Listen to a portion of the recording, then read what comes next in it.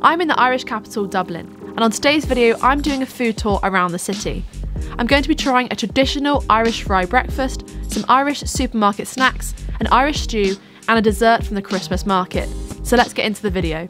So the first stop is to find a traditional Irish fry breakfast. I've heard it is not the same as an English fried breakfast. It's got a few different components, so I'm going to go to a local cafe, and that is stop number one. I'm very excited, I'm very hungry, so I'm looking forward to this one.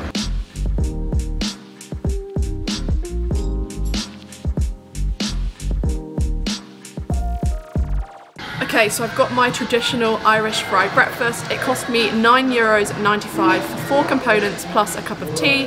So I've gone for mushrooms, hash browns, beans and white puddings. I've never tried white pudding before, and it's a staple component of an Irish fry breakfast. So yeah, I'm going to tuck in. Okay, so I'm going to try the Irish fry breakfast white pudding for the first time. Here we go, let's give it a try.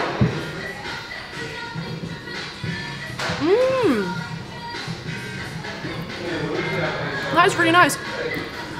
It tastes like a fish cake. I don't know why, but that's really nice. I definitely prefer the white pudding to a black pudding. I do not like black pudding. I don't like what it's made up of, I don't like the taste of it, but this white pudding, yeah, it's pretty good.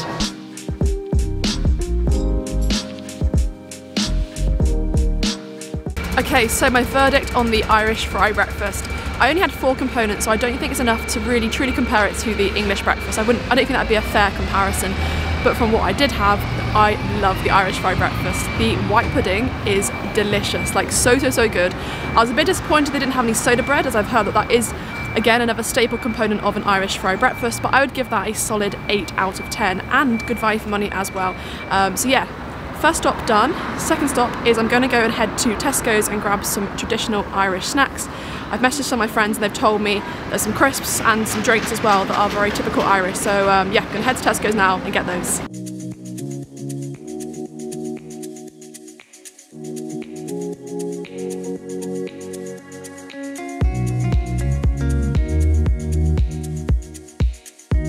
Okay, so I've just been to Tesco's and I've picked up some Club Orange and then 2 packets of crisps. I got potato, and this flavour is salt and vinegar, and then this flavour is cheese and onion. So like I said, when I messaged my friends asking what to get from the supermarket, potato crisps was one of the big ones that they said to get. So let's try the Club Orange first. I'm curious.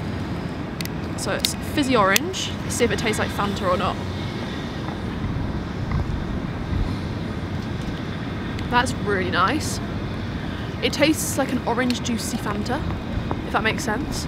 Obviously Fanta orange is kind of like, how do I explain this? Like flavoured orange. This tastes like orange juice and lemonade. I like that. That's good. I would give that a 9 out of 10. Let's try the potato. Okay. Taste test. I mean, they taste pretty much like Walkers, to be honest. I think they cost around €1.20, €1.40, which I guess is fairly standard, maybe a little bit more expensive than Walkers. Let's try the other flavour. This is salt and vinegar. They are honestly really nice. Kind of like Walkers, but a little bit more expensive, but to be honest, I'd pay the price for these. Like, these are really nice, good snack. So if you ever come into Ireland, if you come to Dublin, these are tasty. So yeah, really nice.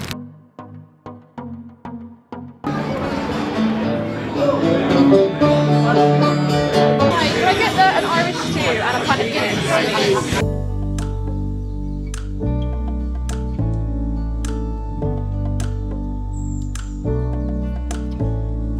Okay, so next up on the Dublin food tour is this pub here. It's called Oliver St John Gogarty, and I've ordered the Irish stew, which was €18.95, so very expensive. But when I came to Dublin, I knew I wanted to try the famous Irish stew. So here we go. It's a massive plate of food. We've got some potatoes here, and as we open it up, this massive bowl of stew. Look at that, it's absolutely ginormous. I might have to ask to take some of it away because it's so big. But yeah, let's give it a taste test.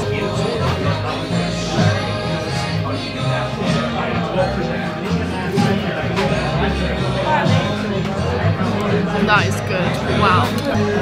That is delicious, it's like creamy, the meat just melts in your mouth, the vegetables are delicious, lots of flavour. Right, I'm going to dig in. This is delicious, and if you're ever here in Dublin, I'd highly recommend you come and try out an Irish stew.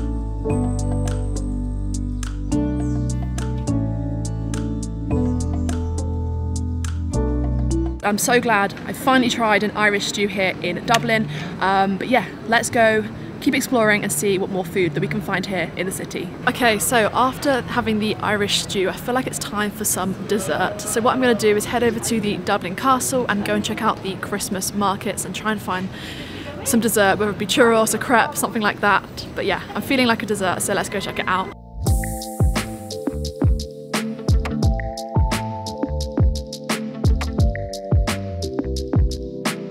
Okay, so the final stop on the Dublin food tour is the Christmas markets, and I've got myself a Nutella crepe. Now, Nutella crepes are my literal favourite thing to get from Christmas markets, so let's give it a try. So good. This costs €6.50. Not bad for a Christmas market. It's pretty standard price, so yeah, I'm gonna tuck in. Okay, so I'm now heading back to my hostel after a very long but enjoyable day of eating lots of delicious Irish food. I hope you guys have enjoyed today's video. Don't forget to smash the thumbs up button, comment down below and subscribe if you're new, and I'll see you in the next video.